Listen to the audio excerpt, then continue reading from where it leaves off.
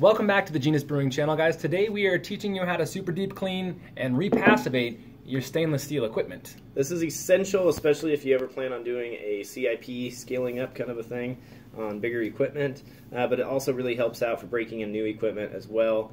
And we got a comment calling us out on our kettle being really grody. So a couple months ago I finally got around to cleaning it, and just now I'm able to get the footage together. So let's go see how it's done. Let's take a look, guys.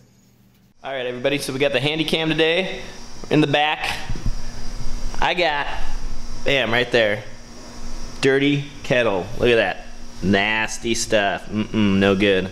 So we're gonna turn that kettle into what that kettle looks like right there. Nice and clean. Stay tuned, and I'll show you how to do it.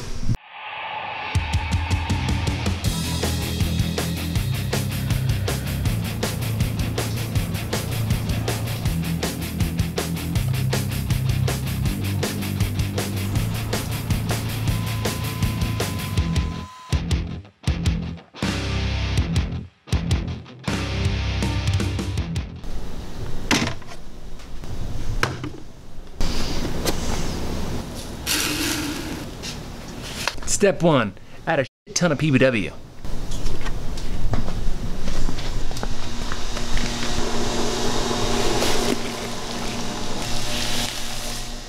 As you saw, we just put in a whole bunch of PVW in our kettle. But Peter, what is PVW actually doing in that kettle anyway? So PVW, when it's mixed with water, hopefully hot water, that's how it works the best. It does a twofold scrubbing action, basically. So what it is it's a buffered alkaline solution. That high alkaline is going to eat up any organic materials that have built up over time, and it also has activated oxygen, the same stuff that's in OxyClean, basically, that gives you your scrubbing action. So it gets those bubbles deep cleaning your soot.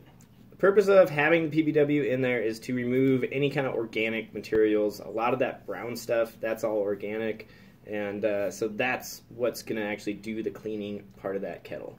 Then rinse out your kettles and lick it dry before you go to the next step. Now that I have my PVW wash and rinse done, I also cleaned some kegs while I was doing it.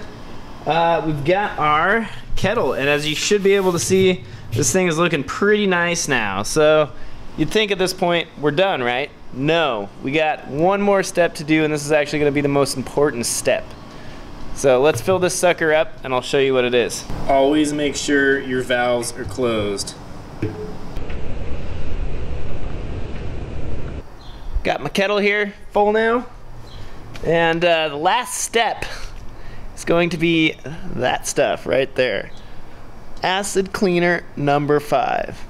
So that's an acid specifically designed for passivation of stainless steel. If you don't have that acid, you can actually just use Star San, but you're actually going to use it at a strength about 4 times of what you would normally sanitize stuff with. So if you can get a hold of this stuff from your local homebrew store, it's going to be a great option for you. I'm going to dose this at approximately 1 ounce per gallon. So for this big old kettle, I'm gonna do about 2 pint glasses worth. While this acid isn't exactly gonna eat through your skin and kill you or anything, it's never a bad idea to put some gloves on.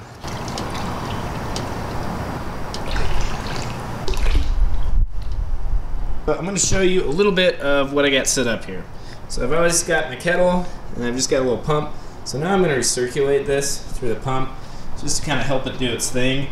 We're at a stage right now that I call blue drank. Except for you obviously don't want to drink it because you'll probably burn your throat. So lastly, I'm going to use the same little heating element that I did when I had my PVW. And I'm literally just going to take that, stick it down in the tank, and we're going to turn her up to, this one reads in the Celsius, but about 60 or so. That's going to get us up to about 160 degrees Fahrenheit, I think, somewhere in there. And so while that recirculates, basically going to let that go for, I don't know, an hour, hour and a half. And what that's going to do is do what's called passivation. And passivating is the process of micro-etching the stainless steel. It's about all the farther I know, but what I do know is that after I passivate a kettle that's been cleaned thoroughly with PVW down to the bare stainless steel, tends to make that kettle really, really easy to clean.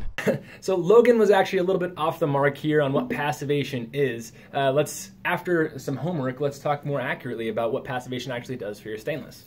So stainless steel naturally has a lot of iron in it, but it also has chromium in it. And what happens is when it's not passivated, some of those iron molecules are going to come to the surface. They're sitting on the surface, and when those want to oxidize, they want to turn into rust. Prime time for rusties. Passivation uses acid to actually remove those molecules and instead expose the chromium molecules, which are also very reactive, but when they react, they create a natural barrier oxidized to rust. bit. Yeah, they create an unreactive oxidized layer compared to iron, which is, as we all know, is a very reactive oxidized layer.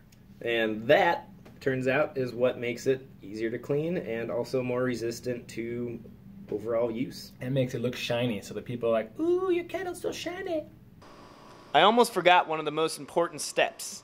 After you run the acid through your kettle, you need to let it air dry. That's going to allow that oxidative layer to form and give you the protection that you're looking for. If you don't do this step, then the whole process will be for nothing. Guys, that's it. Do these things and your kettles will be cleaned. Also, other things to do, I would suggest liking this video. We need more subs. Please share it with your friends so that they can sub to this channel, so that we can spend more time on it, because we got 50 billion things going on here, and we would love to spend more time on this channel. I was really hoping you're talking about sandwiches. Comment, subscribe, ring the bell for notifications if you want to. Thumbs up, C's. That's it. Drink a beer. Mostly because he's a complete idiot and just doesn't know anything in the world. At least that's what my wife tells me. Right? Shiny! Like a treasure from a drunken pirate wreck. Scrub the deck and make it look.